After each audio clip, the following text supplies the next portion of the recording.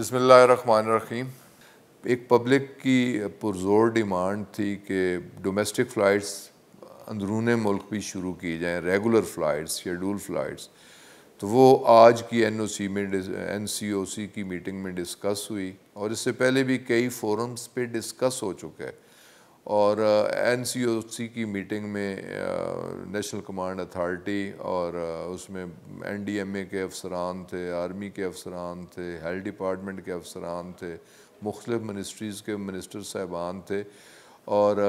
چاروں صوبوں کے چیف منسٹر اور 2 اکائیوں کے چیف ایگزیکٹو، آزاد جموں کشمیر اور گلگت بلتستان کے چیف ایگزیکٹو بھی موجود تھے،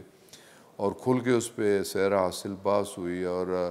اصولی طور پہ یہ فیصلہ ہوا کہ ڈومیسٹک فلائٹس شروع کر دی جائیں۔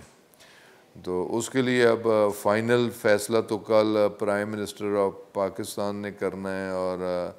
قومی رابطہ کمیٹی کے اجلاس میں کرنا ہے، اور قومی رابطہ کمیٹی کے اجلاس کو chair prime minister of Pakistan Imran Khan کرتے ہیں،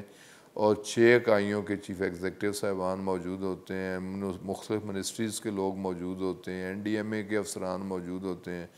اور مشاورت کے بعد کنسنسس کے ساتھ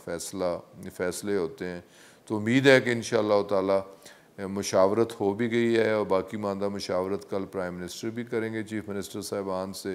اور انشاءاللہ تعالی ہم اس پوزیشن میں ہوں گے کہ ہم پاکستان کے اندر ڈومیسٹک فلائٹس دوبارہ شروع کر سکیں۔ اور ابتدائی طور پہ یہ ڈومیسٹک فلائٹس اسلام آباد کراچی کوئٹہ اسلام آباد، کوئٹہ لاہور، کراچی لاہور، تو 4 جو مین ایئرپورٹس ہیں ان کا ہمارا پلان ہے شروع کرنے کا۔ اور اس کے علاوہ ہمارے پلان میں یہ بھی ہے کہ جیسے کنسٹرکشن انڈسٹری کو پرائم منسٹر نے اجازت دی، پھر اس کے ریلیٹڈ دکانداروں کو اجازت دی گئی، پھر ایگریکلچر انڈسٹری کو اجازت دی گئی، اس کے ریلیٹڈ جو بزنس تھا، دکانیں تھیں جس میں بیج، کھاد کی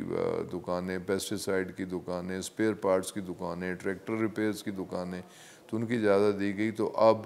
عید بھی سر پہ ہے، اور بچوں کے لیے، خواتین کے لیے ان کی خواہش کہ اچھے کپڑے لینے ہیں، اچھے جوتے لینے ہیں، تو جو چھوٹے تاجر ہیں، ہم یہ چاہتے ہیں، ہم نے آج چھوٹے تاجروں کا کیس بھی پلیڈ کیا این سی او سی میں کہ چھوٹے تاجروں کو بھی دکانیں کھولنے کی اجازت ہونی چاہیے، تاکہ ہمارے بچے، ہماری بیٹیاں